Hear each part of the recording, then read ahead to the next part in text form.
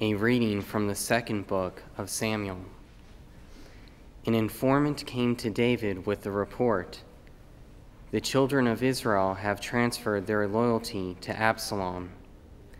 At this, David said to all his servants who were with him in Jerusalem, "Up, let us take flight, or none of us will escape from Absalom. Leave quickly, lest he hurry and overtake us, then visit disaster upon us and put the city to the sword." As David went up the Mount of Olives, he wept without ceasing. His head was covered, and he was walking barefoot. All those who were with him also had their heads covered and were weeping as they went. As David was approaching Baharim, a man named Shimei, the son of Gera, of the same clan as Saul's family, was coming out of the place, cursing as he came. He threw stones at David and at all the king's officers, even though all the soldiers, including the royal guard, were on David's right and on his left. Shimei was saying as he cursed, "Away, away, you murderous and wicked man! The Lord has requited you for all the bloodshed in the family of Saul, in whose stead you became king. And the Lord has given over the kingdom to your son, Absalom. And now you suffer ruin because you are a murderer." Abishai, son of Zeruiah, said to the king, "Why should this dead dog curse my lord the king? Let me go over, please, and lop off his head." But the king replied, "What business is it of mine or of yours, sons of Zeruiah, that he curses?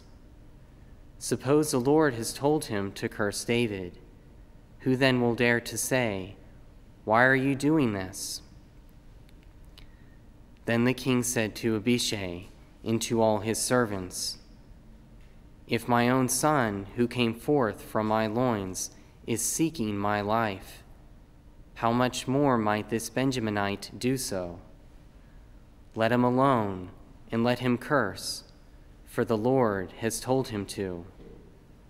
Perhaps the Lord will look upon my affliction and make it up to me with benefits for the curses he is uttering this day." David and his men continued on the road, while Shimei kept abreast of them on the hillside, all the while cursing and throwing stones and dirt as he went.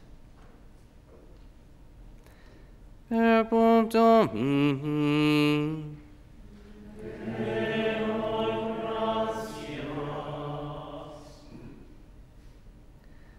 Lord, rise up and save me. Lord, rise up and save me. O Lord, how many are my adversaries? Many rise up against me.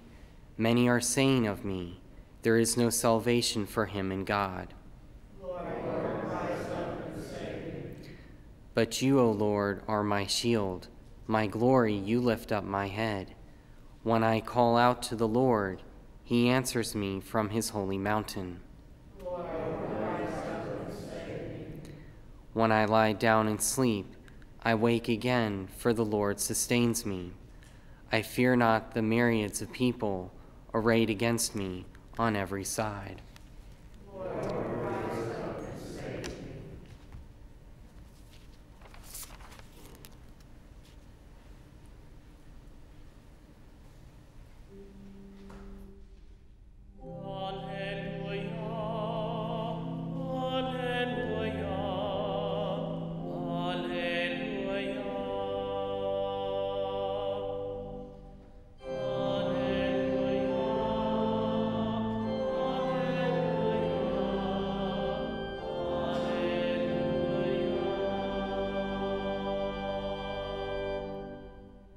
What profit would a man show if he were to gain the whole world and destroy himself in the process? Alleluia.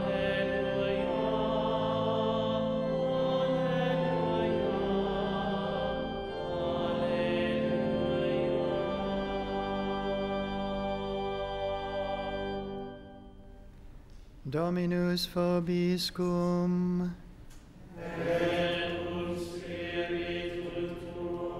Lectio Sancti Evangelii secundum Marcum.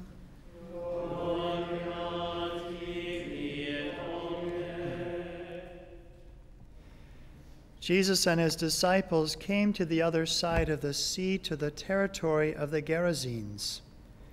When he got out of the boat, at once a man from the tombs who had an unclean spirit met him. The man had been dwelling among the tombs, and no one could restrain him any longer, even with a chain. In fact, he had frequently been bound with shackles and chains, but the chains had been pulled apart by him and the shackles smashed, and no one was strong enough to subdue him. Night and day among the tombs and on the hillsides, he was always crying out and bruising himself with stones. Catching sight of Jesus from a distance, he ran up and prostrated himself before him, crying out in a loud voice, "What have you to do with me, Jesus, Son of the Most High God?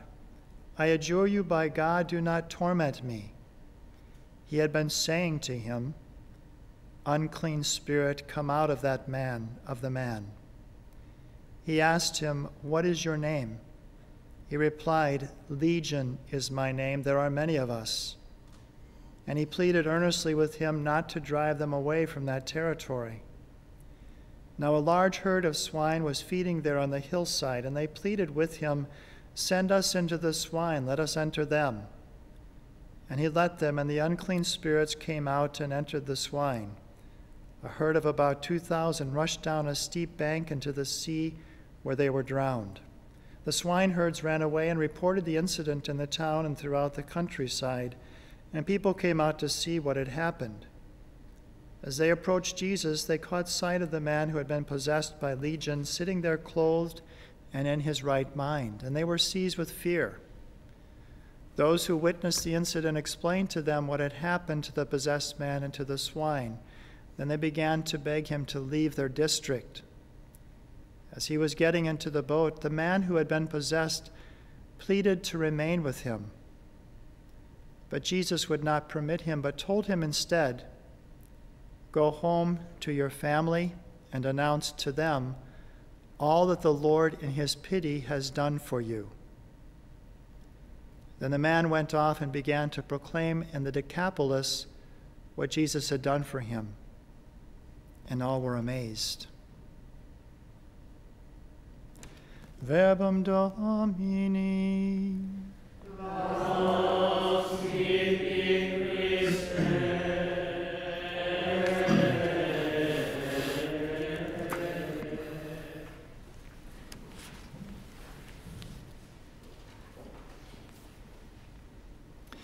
In the January 2012 issue of Inside the Vatican magazine, they have their top 10 people for 2011. And one of the top 10 in their list is a man by the name of Marino Restrepo. And Marino Restrepo, in his own testimony, talked about how the Lord freed him from a legion of enslavements to the devil. And his story is quite remarkable. Some of you have heard me tell, as I like to tell, the Christmas miracle of my own great-great-uncle Andy Hemmer, who was healed of blindness in the middle of the night, Christmas Eve. And Marino Restrepo likewise received a Christmas miracle, although when you first look at it, you would not think so.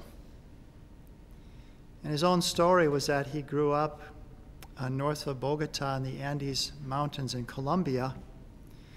And it was there he grew up in a very devout Catholic home. They practiced the Catholic faith and the traditions of their Catholic faith. He knew them. He knew his prayers. He was the 6th of 10 children. But at the age of 14, he was sent to Bogota to study in high school, and he began to drift away from his faith. Later, when he graduated, he married right before the age of 20, and then he traveled, he and his wife, to Germany, where he studied at the University of Hamburg, and they had 2 children. It was there that he studied art, because he was interested in becoming an actor and a musician.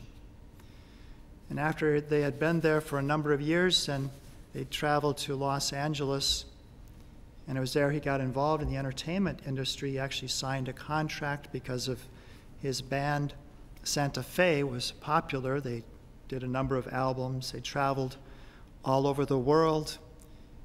And he continued to drift away from his faith and get involved in the New Age movement, psychics and crystals, and all of these things, be a belief in reincarnation and all of these energies, that God was not a person, but he was like this energy that you could tap into. And he was encouraging his Catholic relatives to do the same because he was becoming very successful. This is what worked for me. And they would sign themselves and run away when he invited them to join them in this New Age movement and so on. But something happened then in 1996. He lost 5 very close relatives. His mother, his father both died. 2 of his brothers, one from an accident. And then also his wife died of cancer. 5 people very close to him died. And he said that when a relative dies, it's a grace that's given to us to face the reality that we too will die one day. But he still continued in his sinful life, drugs and promiscuity and all of these New Age movements. But his sister also took ill, and she was worried for her own health. And when he traveled back to Colombia, she invited him to make a novena to the child Jesus before Christmas. And so they did so. He joined, and not believing any of it. But when they went to the church, the priest said, now, if you make this novena with devotion, the baby is going to grant you some grace.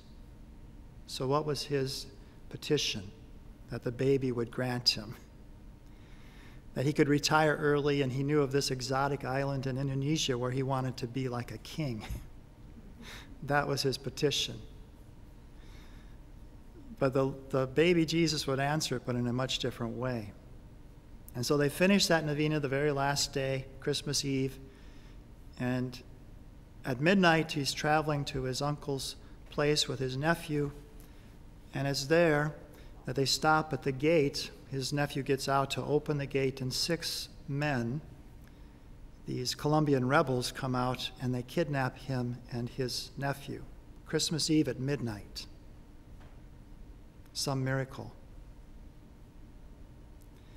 Fortunately, they let his nephew go after they stole the car and drove off to some place. They just left him there, and he was returned safely to his family. But Marino, because they knew of his popularity and they believed that he must have some wealth and that they could get some large ransom from him, they took him deep into the jungle. 1 man with a rope tied around his waist, leading him in the front, and 1 in the back, making sure that he couldn't escape. All night long, going through the jungle, into the depths of the jungle. And finally, they arrived at this place where there was a cave, and they threw him into this cave, which was a very foul place. There were huge spiders, and it was filled with bats, and their excrement was his bed. And all of the parasites that were there, because he was bound and he was tied up, he couldn't escape. And he was getting bit by these parasites all night long for 16 days. That was his bed. That was where he was. Not daring to say anything, not knowing what his future was, expecting to die. But it was at the end of those 16 days when he was brought out, and the hood was taken off, and he was brought to the commandant of the Colombian rebels, who said to him, well, he showed him the addresses of the rest of his family members and said, we want this large ransom, and if you don't give it to us, we'll kill your family members as well. And then he said that cave was such a foul place that he would have run even if they would have shot him, because he didn't want to go back there, even if it meant getting shot and killed. But because of his being bound, he didn't have the strength to run away. So he's put back into this foul cave. And he overhears them saying, well, he's seen our face. The rebels saying, he's seen our face, so we have to kill him. So here he is at the very bottom. Everything's taken away. He's in this foul place. He's being bit by parasites. He's learned that they plan his death. He's got nothing. He's at the very, very bottom, and even below the bottom, he said. And so he began to think, well, where can I find some inner strength here? So he turned to his esoteric practices, a New Age thing, but there was nothing there. And so he went back to his childhood and began to think about that. He couldn't even remember the Our Father, how to pray the Lord's Prayer. And it was in that moment, he said, that he had an illumination of conscience, an 8-hour mystical experience with the Lord. He began to see his whole life, beginning at the age of 3 on a tricycle. And he's wondering, is he going crazy from all of this? But then he remembered his own mother's death and how 3 hours before she had died, she went into this ecstasy where she recounted her whole life. You know, this is a common experience that people have at the end of their lives, where they see their whole life before them and the significance of their choices during that life, how it affected others, for good or for bad, the choices that they made. And he began to see his whole life. And at age 11, he saw a sin that he had committed, and this terrible anguish that he had, this pain of sin, he called it. He felt it so deep in his heart and soul that he could not describe that pain. He had been in mortal sin for 33 years. And he sees a vision of the Lord. In the distance, a beautiful city on the mountain.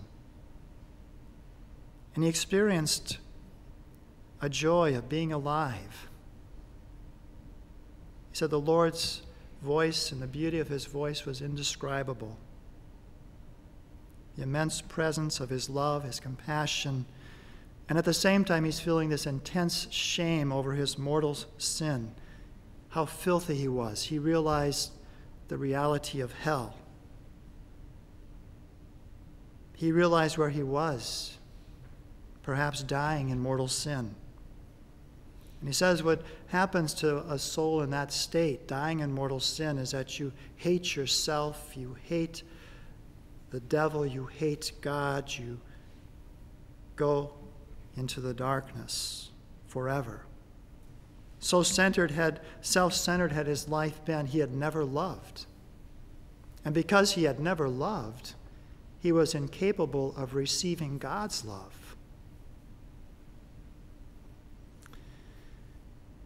He said some of the things the Lord said to him. And of course, this is not infallible, but I don't see any reason to disbelieve it. And I think it can be something that encourages us in these times. He said, first of all, that the mercy of God is beyond our imagining. But some of the things the Lord said to him, he said, one of our time is one of the darkest times in humanity, the history of humanity.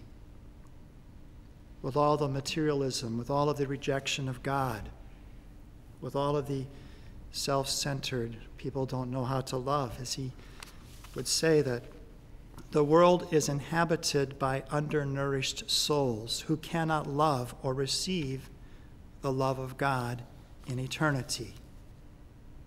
It's an age where we're feeding the body, but we're completely neglecting the soul.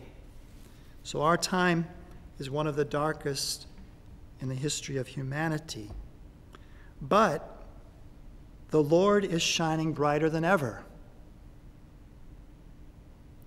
That this is an age where souls are in great danger. We're surrounded by like landmines of temptation all around us, invitations to sin and just to focus on creation rather than the Creator. And so it is a time of great danger, but it's also a great opportunity to be saints. St. Paul would say, where sin abounds, grace abounds all the more. And so although we see the darkness of our age and of our time, the Lord is shining even brighter. Although there are many dangers that surround us, that we have great opportunity in this time to become great saints. That's what God wants for each and every one of us. And so we have to be ready, he said, to see the Lord today. Don't worry about tomorrow when it hasn't been given to us. Live in the present. That was something that Mother Angelica often taught, to live in the present moment. We have to focus on our eternal life. This is why Jesus came, to give us eternal life. We are citizens of that city of light. The kingdom of the Lord is not of this world. This life is but an instant in eternity.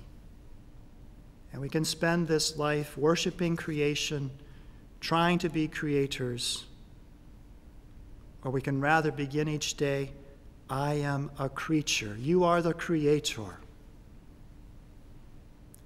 He said that we will, at the end of our lives, we will grieve over the wasted graces in our lives. Just like if we were estranged from somebody in this life and that person died, and we'd feel a certain sadness that we couldn't be reconciled with that person anymore. The time was over. That we'll experience something similar in the wasted graces that God has given to us, and we have simply wasted them. Of confession, he said he didn't want the middleman in his life. But the Lord manifested to me that we are responsible for ourselves. We can't blame anybody else. He saw all of the sins of his life, but he also saw the light of the Lord. He saw God not as an energy or a force, but as a person. He saw the effects of his sin. So after all this experience was over, 8 hours, then the rebels led him further into the jungle. And he offered all of it up. You think about David saying, just let Shimei do what he's doing. We can accept, the hardships of our life. We could offer them in reparation for our past, for our sins. And he prayed, please, Lord, do not let me die without confession. And he asked the commandant, would you please just, when you kill me on the road so my family will find me. They'll know that they should no longer think that I'm alive. And the commandant said, no, we have to kill you in the jungle. But miraculously, one day they took him out to a road, they released him and said, don't look back. And he thought they were going to shoot him in the back, but rather they went back in the jungle. And eventually he made his way from one village to another village and back to his home. And after he recouped, he went to confession. And here he said, these legions were given up, these legions of enslavement to demons. And he had this experience like his first Holy Communion, this wonderful consolation and grace. And it was 2 years later, on Palm Sunday, where he had always kept this secret to himself, what had happened to him. It was just for himself, he thought. But 2 years later, on Palm Sunday, the Lord showed him that what he had given to him was to be something that was to be shared. And think about the end of today's gospel, how the Lord said to that demoniac who was freed, go home to your family and announce to them all that the Lord, in his pity, has done for you. And so that's what he has done since then, since 1999, to tell his testimony. He doesn't promote it, he said, but he gets these invitations. He's been all over the world, 21 countries in so many years. Little by little, it's grown. And one of the reasons inside the Vatican named him as one of their Men of the Year is that he works to obtain vessels for many of the poor parishes and priests around the world, especially in South America, obtaining sacred vessels, investments, and so on, helping to build churches, to have places where there's food, medicine, and education, building churches and chapels, schools, and first aid centers. With the full support of his bishop, Monsignor Roberto Ospina, in Bogota. So I think this is a message that we all need to take to heart today. That this life is but an instant in eternity. How are we going to live it? Not to grieve over the wasted graces at the end of our lives, but to take advantage of them, to live in the present moment, to know that the Lord is giving us special graces in this dark time in history so that we can become saints, so that we can become a light to this world, and that all of us can inhabit that city of light that we are called to be citizens of.